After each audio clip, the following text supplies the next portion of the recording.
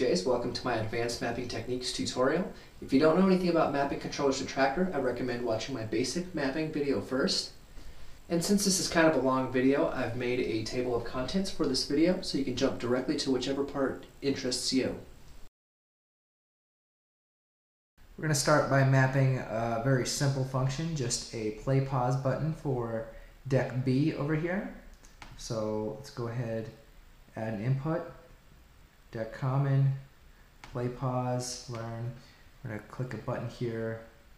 There are three different types of interaction modes for a button. You have toggle, hold, and direct. I'm going to define these a little bit more specifically for mapping purposes. Toggle means when you hit the button, it changes the function to the opposite of what it was. So here we have a play pause toggle for deck B. Right now deck B is not playing. We hit it, it's playing. Hit the button again, it's not playing. So when you press the button down, it activates the function. Next, we have hold. Hold means when you press the button, it activates the function. When you release the button, it turns it back off. We need to make the distinction between the down action and the up action of the button here. And direct simply changes the value to a preset number. Let's go ahead and change that to 1. When we press that play button, it turns the play pause on for deck B. Press it again, it always just directs it to that one value. Now notice the little invert button here. This is interesting. Let's duplicate this. Let's make another one. And then on invert, we're going to change it back to a 0. Now observe what happens here. Press the button, play pause is on. Let go, turns it off. So here, this is an equivalent function to hold. When you press the button down, it toggles the play mode on, and then that invert, the release action, directs it to 0 right here. So it's exactly the same as hold. Let me give you another example. I'm going to show you an effect lock on feature using a modifier. This is kind of interesting. Add in, I'm going to do button 1 on effects unit 2 over here. We're going to go ahead and just assign it to one of the pads.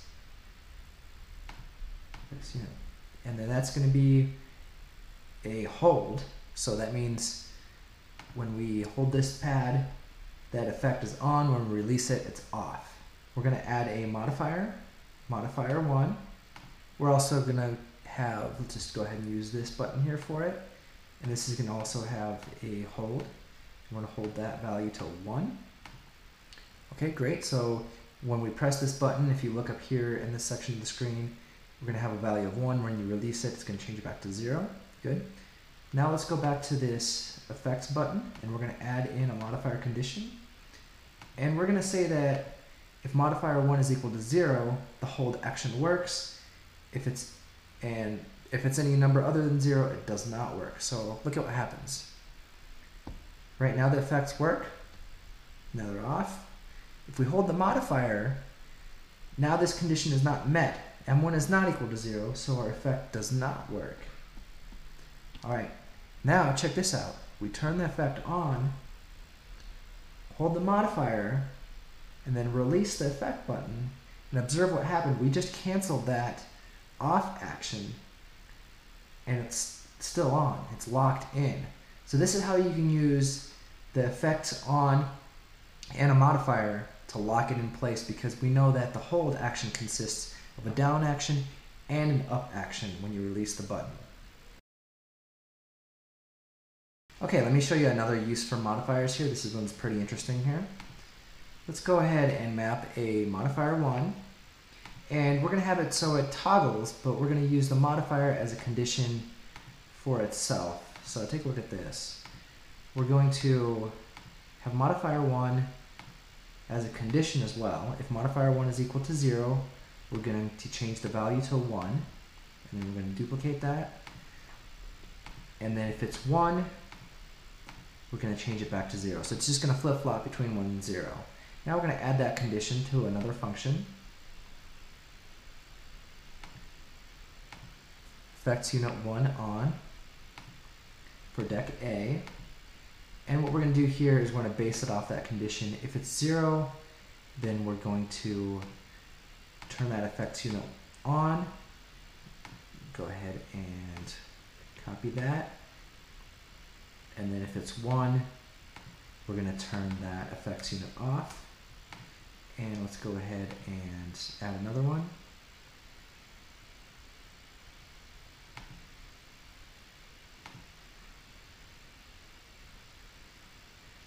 We're going to add effects unit 2 for deck A. And also this is going to have the same modifier conditions. If modifier 1 is equal to 0, we're going to turn that on, duplicate, and then if it's equal to 1, we're going to turn it off. Now what we're doing is we're lining up the effects unit 1 and effects unit 2 on functions with the modifier. And essentially, since the functions are based on the value of a modifier, it links them together. So take a look at this. We click this button, we get effects unit 1 and 2 come on for deck A. Click again, they both turn off. Now here's where the magic part is. Say you used another controller, or maybe you clicked with your mouse, and they become not synchronized with each other. Now if there were toggles, what would happen when you click the button is essentially they would just flip-flop and you'd get this or you'd get that. But check this out. They always link back up together. And that's kind of the magic of this little trick with the modifier. And if you didn't quite catch that, it's in the PDF. Here I'm going to demonstrate using multiple modifiers for a condition for a play pause button. This is kind of an interesting, it's a combination of a play pause and a button that turns off a loop. So just follow along with me here. Okay, we're going to map a play pause for deck B so we can kind of see that over here. Okay. And what we're going to do here is if deck B is not playing, we're going to turn the play pause on. There we go. And then here comes the interesting part. If it is playing, and if deck B is not in loop, so loop active off, play pause on, we're going to take it out of play mode, so we're going to stop the deck. All right? Now we're going to add another function here.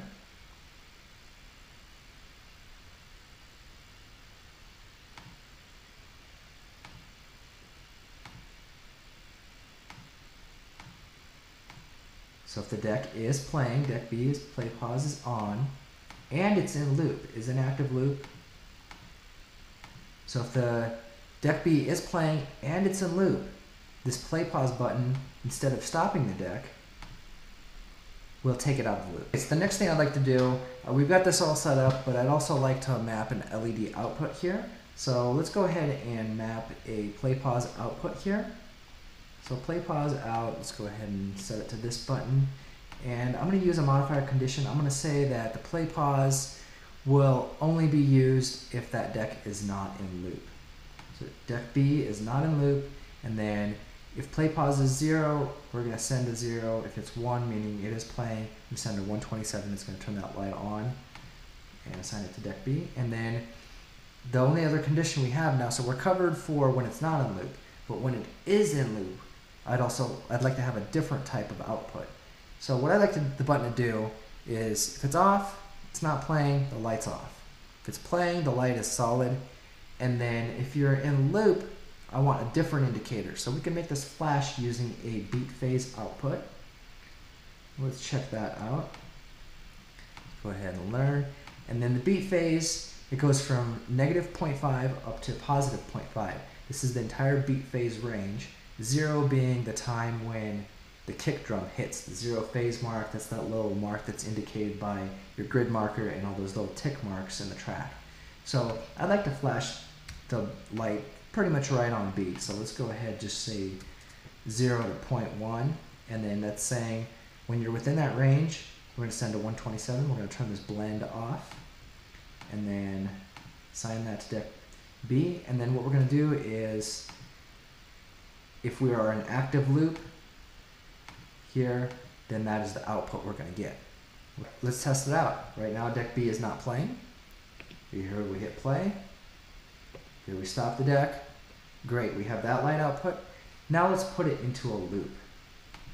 Boom, there we go. We've got a loop going on. The light is flashing. And because we're in loop, this is no longer a play pause button. Watch this. There, took it out of loop, and now it's a play pause button. Hit it again, it stops the deck. Very cool trick.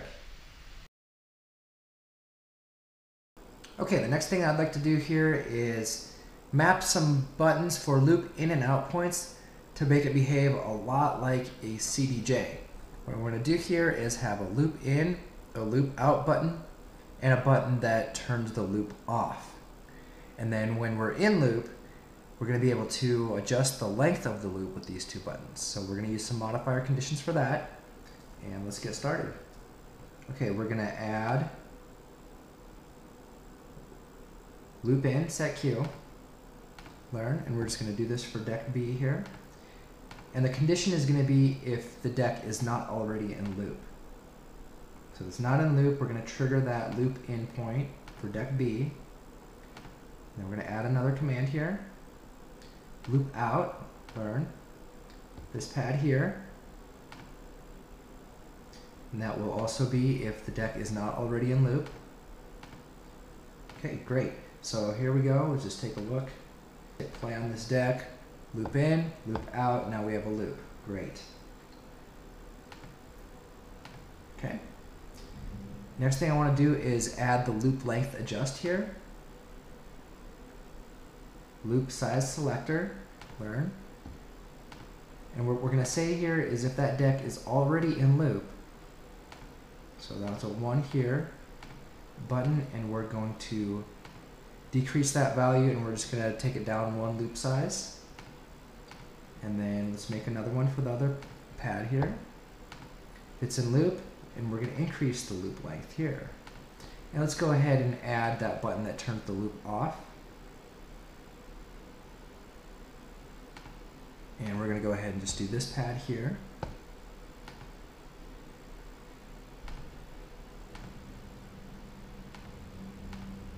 Okay, and let's actually add some outputs to make it just a little bit easier to see what's going on here. And what I'd like to do is, let's make these buttons flash if we're in a loop. So let's go ahead and do a beat phase indicator. There we go, and we're just going to center it right pretty much at the 0 phase mark there. So 0 to 0.1, and what we're going to do here is put a condition, so if it's in loop, we're going to put that beat phase output, and we're going to have the same beat phase output on the second pad. Now the next thing we want to do is, if it's not in loop, we want to turn those pads off. So let's check that out. So I'm going to duplicate that, and here what I'm going to do is if it's not in loop, then we're going to actually have the entire range here. So negative 0.5 to positive 0.5, that's the entire beat phase range. And we're going to invert that. So no matter what beat phase we're in, if it's not in loop, it's going to turn the LED off. So that's kind of the explanation of that. All right, and do it for the same for the other pad there. And another thing I want to do also is if it's in loop, I'd also like for it to also be playing to turn that on. There we go.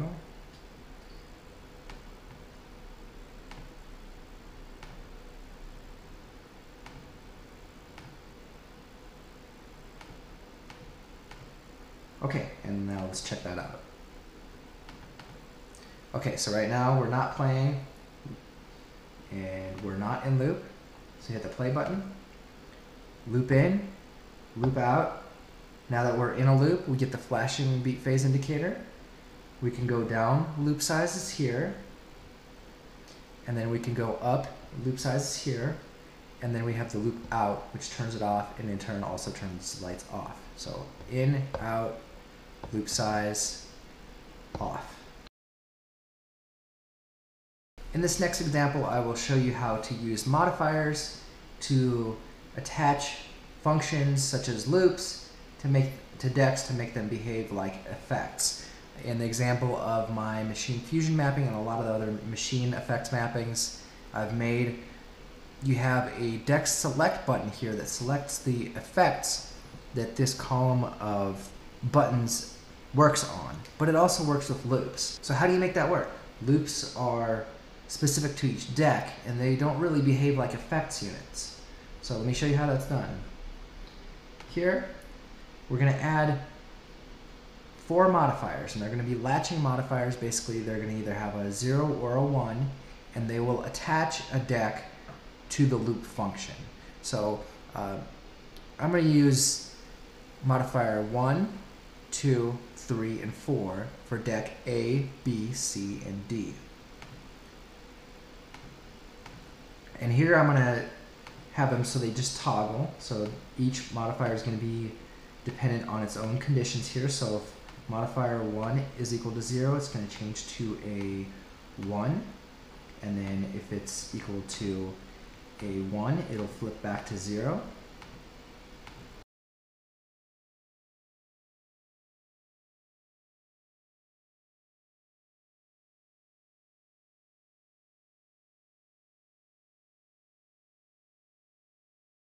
So here I have the modifiers that have the flip-flop values, so they either go between 0 and 1.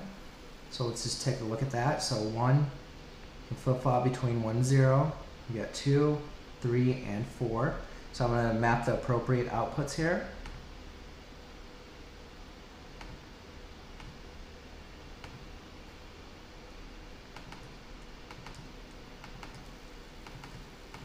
And here I'm using the controller range. This is kind of my way of doing it. I think this is kind of a more technically correct way. If the controller range is in this range, which is 1 or 1, so if it's 1, we send a 1. If it's not within the range, so if it's 0 or 2 or 3 or any other number, we send a 0.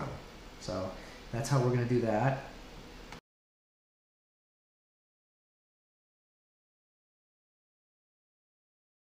Okay, and now we have the buttons with the corresponding lights, so we know if those modifiers have a value of 1, those lights will all be lit up. Whichever deck is latched on here will have the loop control function attached to it. So what I'm going to do is assign this button to trigger a 32-bar auto loop on every deck that is selected here. Map a loop size select plus set for this button right here, and we're going to have a modifier condition if modifier 1 is equal to 1, and we're going to direct this to a 1 32nd bar loop for deck A. Now observe what happens here. We're going to just go ahead and duplicate that, and now if modifier 2 is equal to 1, then it will do the same thing for deck B. Add another one for deck C.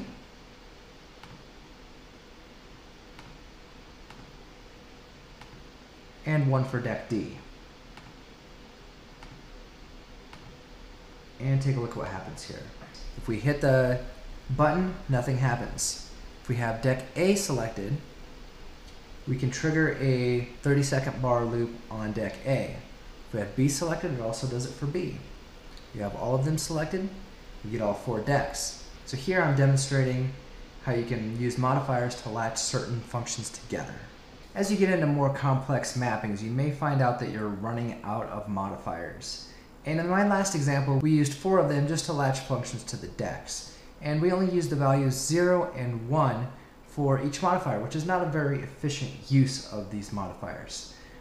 There is a way to kind of compress the use of these modifiers by using more values and using fewer modifiers.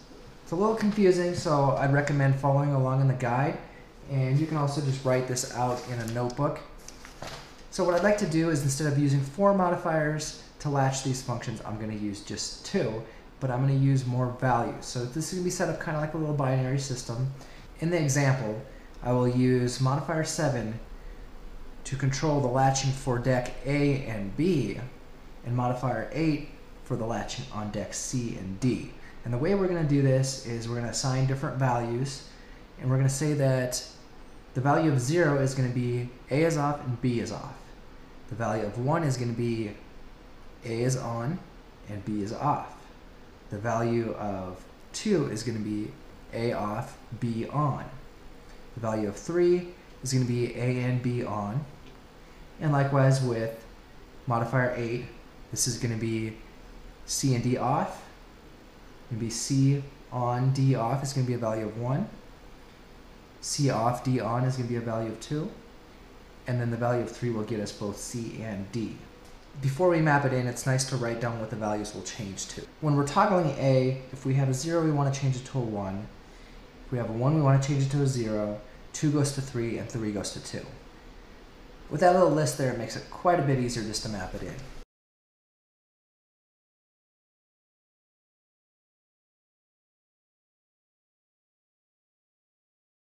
Okay, that's one button. Next, it's still going to be modifier 7. 0, now we're going to go to a value of 2. 1 gets us a 3. Now let's just duplicate the process for modifier 8.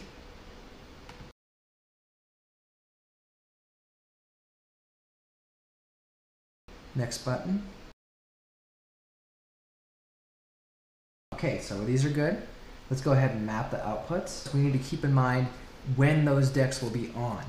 So we need to also make another chart. Looks like we want the light on for when modifier 7 is equal to 1 and 3. That is meaning that deck A is latched to it for the first button, and then the 2 and 3 functions go for the B, and then 1 and 3 and 2 and 3. So if you don't make a chart first, probably gonna mess it up. So definitely follow along with this. And learn.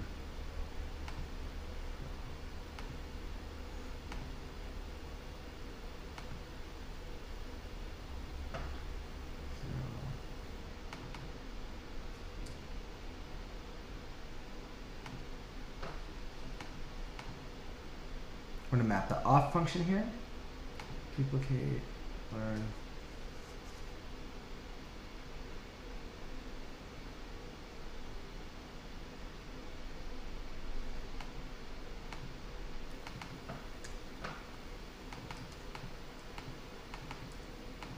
One turns it on.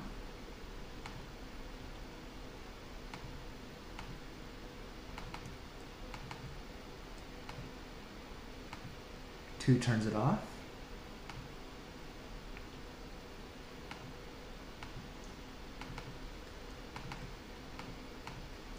Three turns it on. As you can see, this gets a little tedious. For the values 2 and 3, since the numbers are grouped together, we can actually save quite a bit of time with this. Now, take a look at this. We don't need to have a modifier condition here. We just need to say that if the value is between 2 and 3, we turn it on, otherwise it's off. And that is the magic of having numbers that are grouped together, because we know that outside of that range, the light's off. Within that range, it's on. Unfortunately, the 1 and the 3 are broken up, and that's why we had to map them separately.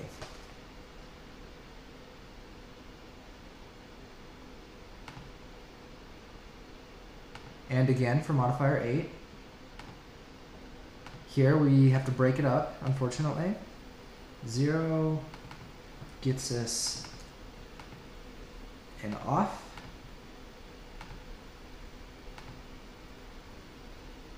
1 gets us an on.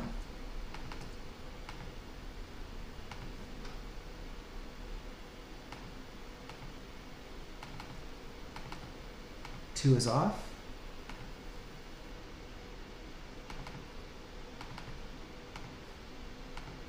3 is on. The next button, numbers are grouped together, so we don't need that special modifier. We just say from 2 to 3 it's on, otherwise it's off because it doesn't fall within that range. And let's take a look what we have here. Keep in mind the modifier numbers up here, 7 and 8 up here on the screen. And they all turn on, they all turn off. Here we have a value of 1. We hit both of them, we have 3. If it's just deck B, then we have a 2. If it's none of them, it's a 0. Let's check the second set. Get a 0. A only is a 1. B only is a 2. And both of them are 3. Now let's go ahead and link that back to that loop control function. Okay, so we're going to map the loop size select plus set. And here we're going to use the modifiers that we had from our chart. The 1 and 3 links it to A. 2 and 3 links it to B. 1 and 3 for modifier 8 links it to C. And 2 and 3 links it to D. So let me show you how that's done. Let's just go through the motions, follow along with me here. So deck A, modifier 7, the value of 1.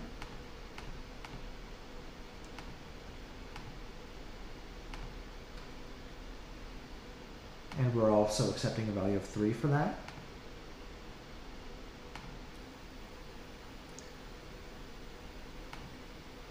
Two is for deck B, and 3 will also trigger deck B. And then we're going to map deck C, gets a value of 1 and 3, but for modifier 8, duplicate that, we get that 3 value as well. Duplicate. Deck D takes the values of 2 and 3 from modifier 8.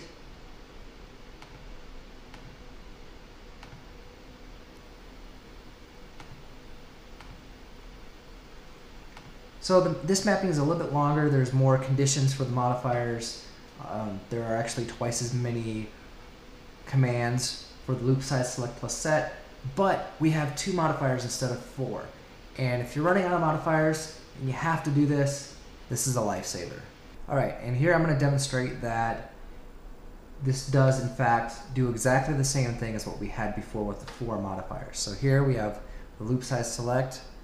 Okay, nothing's happening. Got deck A on. Let's do deck B. Okay, we've got both of them. We have 3 decks, and we have all 4. So as you can see, it's an equivalent mapping. It just uses 2 modifiers instead of 4 of them. In this example, I will use 2 modifiers to assign a function to an encoder and then route it to a deck. I'm going to use the Traktor control F1 in this example.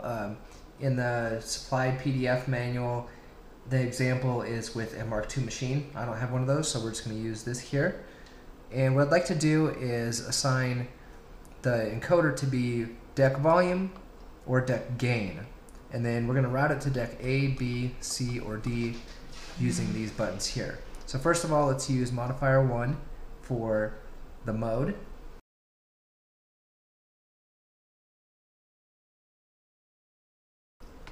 And then we're going to use modifier 2 to route it to the decks.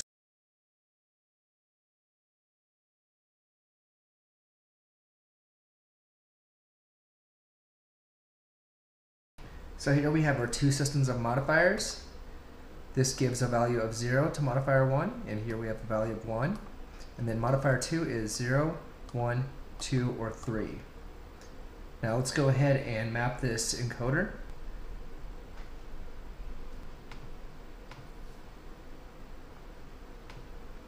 Modifier 1 is going to be the encoder mode. 0 is going to get us a volume. And then modifier 2 will be the deck routing. So 0 is going to get us to deck A.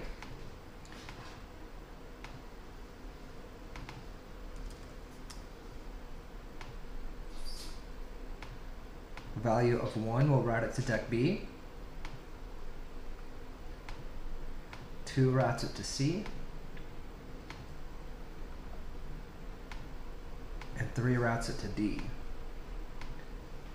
Alright, now let's map the deck gain adjust. Modifier 1 is the mode modifier, so we're going to give that a value of 1. Modifier 2 is the routing. 0 routes it to deck A.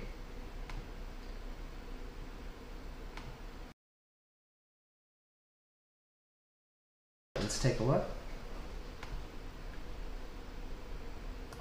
Let's switch the mode to volume for deck A, deck B, C, D, gain mode, deck A, B, C, D. And let's just add another little feature just for fun.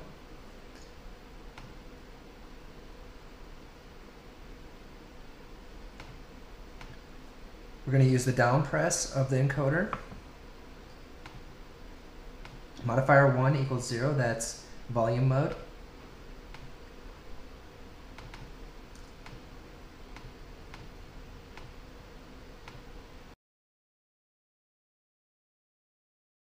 Let's add another reset here for the gain.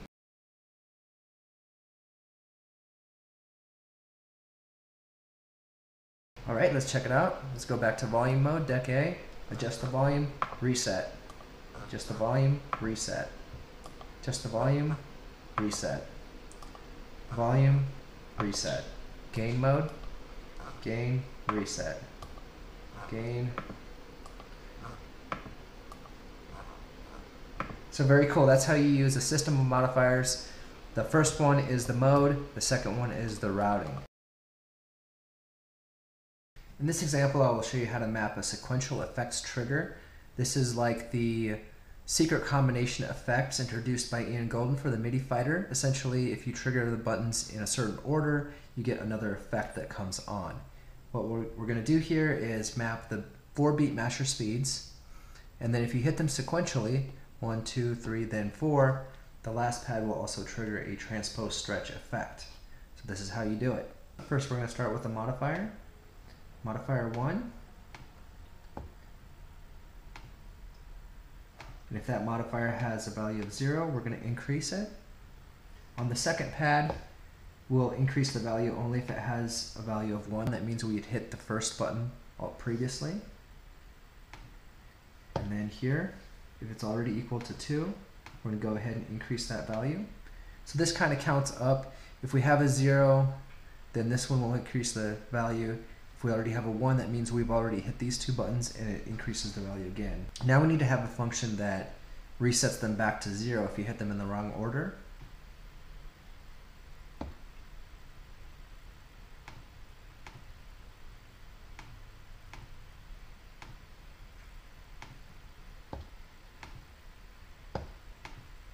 And here each button will reset the modifier back to 0 when you release it. So this ensures that you must hit all the buttons in sequence to reach the proper value. So just take a look at this upper modifier section of the screen. So right now, if you hit any of the buttons, only the first one makes a change in the modifier. However, if you hit them sequentially, 1, then 2, and third pad, and then the fourth one, you get increasing values of that modifier. Next, let's go ahead and map the button that turns the beat masher effect on. And we're going to map in the beat masher speeds.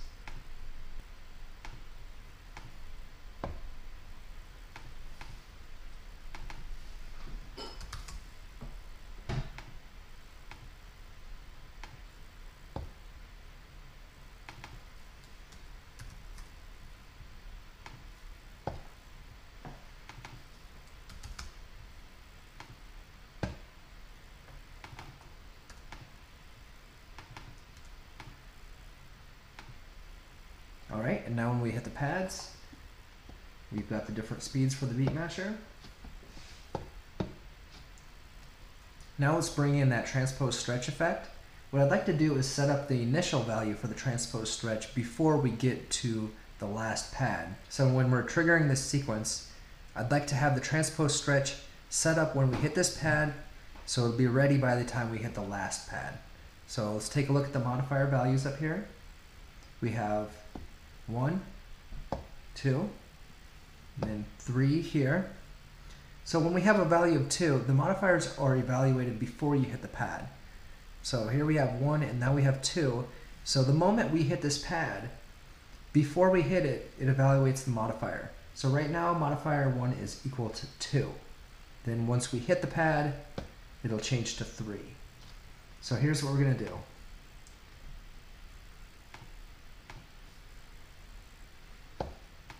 if modifier 1 has a value of 2, that means we followed the sequence.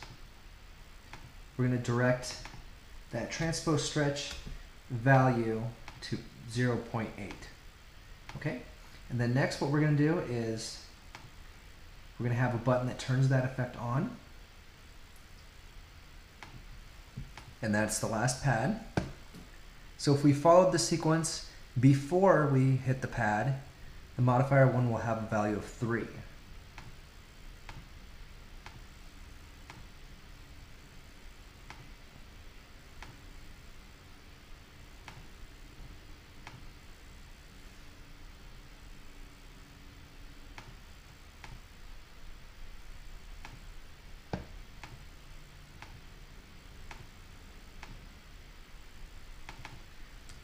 And then I'm also adding an off function on invert that turns that button off. Hold already says that it will turn that button off.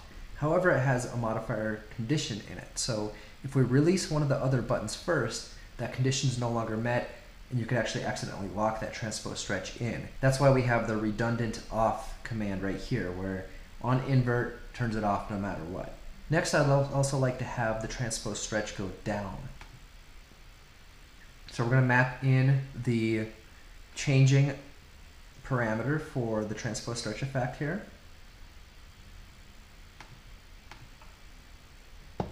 This also has the same modifier condition, and 1 is equal to 3. Button, decrease, and it's going to say auto repeat. And let's take a look here.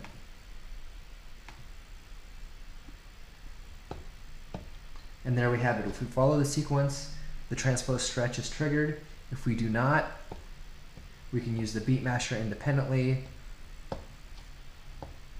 And the transpose stretch is triggered only if you follow the sequence 1, 2, 3, then 4. I'm going to drop a beat.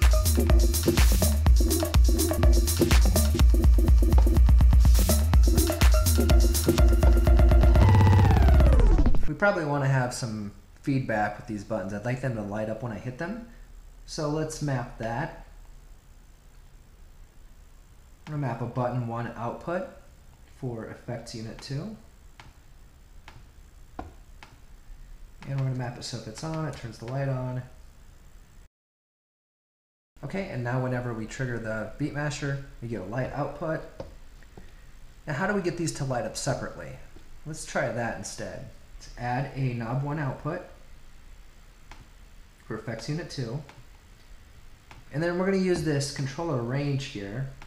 And we know that the knob 1 input for this pad sets it to the value of 0.5. So what I'd like to do here is we're going to match that up here. If it happens to be 0.5, we send in output. Next, this one has a value of 0.75.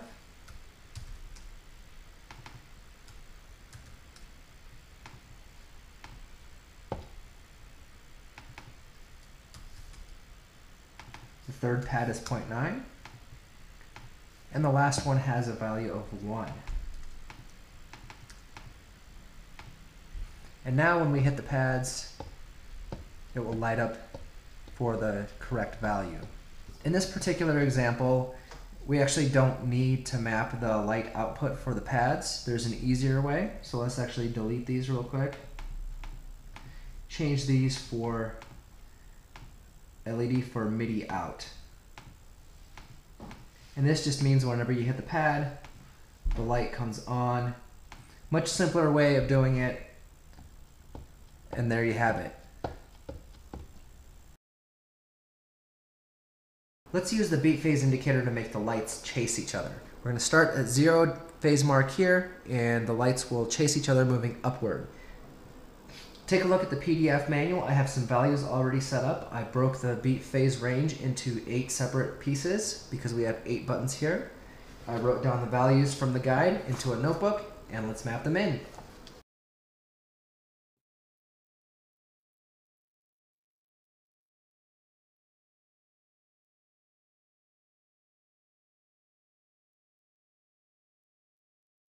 Remember to also map the off command.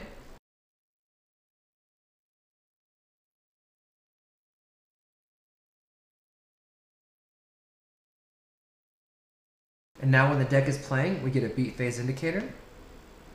And when the deck is stopped, the lights turn off. The Mk2 machine also has a multicolor output for the pads. It's called HSB color mode. I don't have a Mk2, so I can't actually demonstrate, but I'll still cover a little bit of the information here. Essentially, HSB means hue, saturation, and brightness. To use this feature, you need to output numbers on 3 different channels to achieve a color output on the machine. Let's start out in Native Instruments Controller Editor. Here we have the Mk2 machine, and notice we have different types of color modes here. There's a single, dual, and HSB. Single mode is pretty straightforward. Either the light is off or it's on and then you pick the color. Dual color mode allows you to pick the off color and the on color. And the HSB means that you have to send the hue, saturation, and brightness information from Traktor for that light to come on. The first thing we'll need to do is set all the pads that are in HSB mode to channel 1. So here we have these on channel 1. The control change number doesn't matter, but they must be on channel 1. In Traktor, say we do a hotkey type output.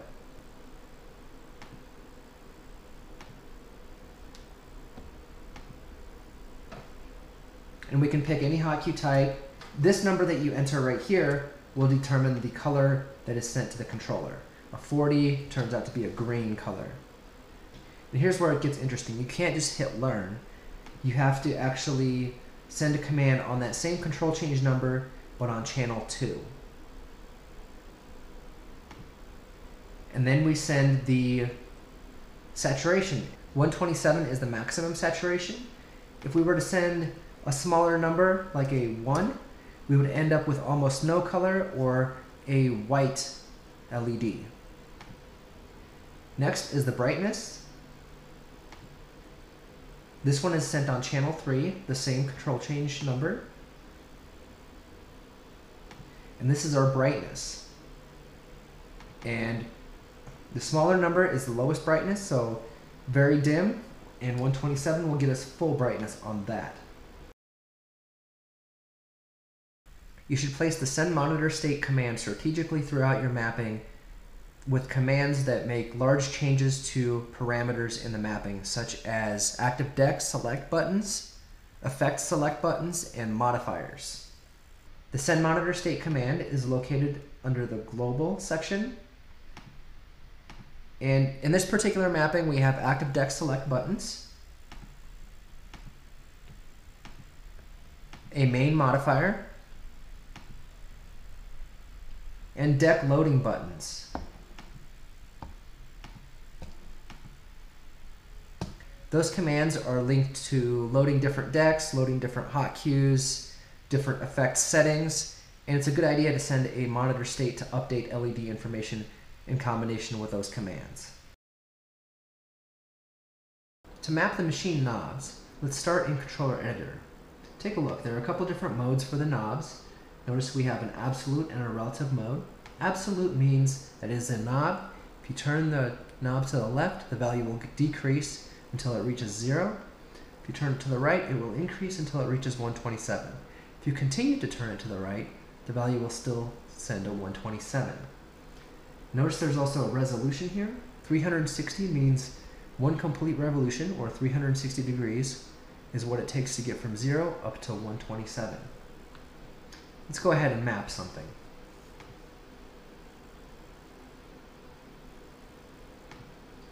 Volume adjust for deck A.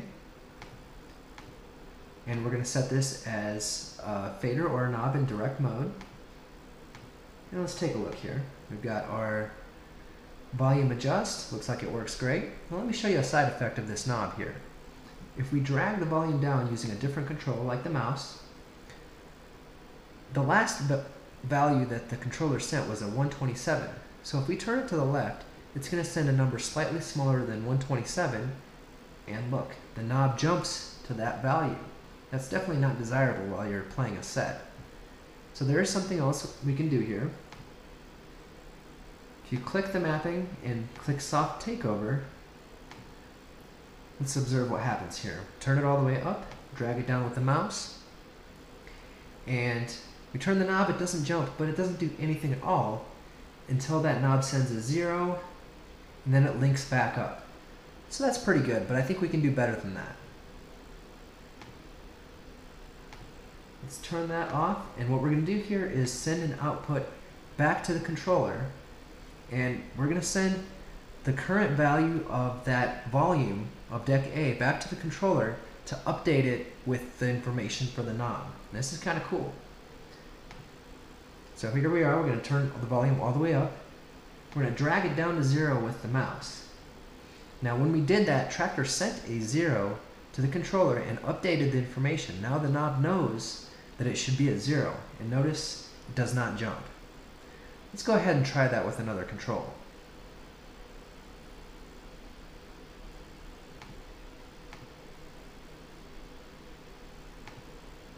So we're mapping the filter for deck A. And notice, here we are, we got a filter, works great. And now we're going to add an output.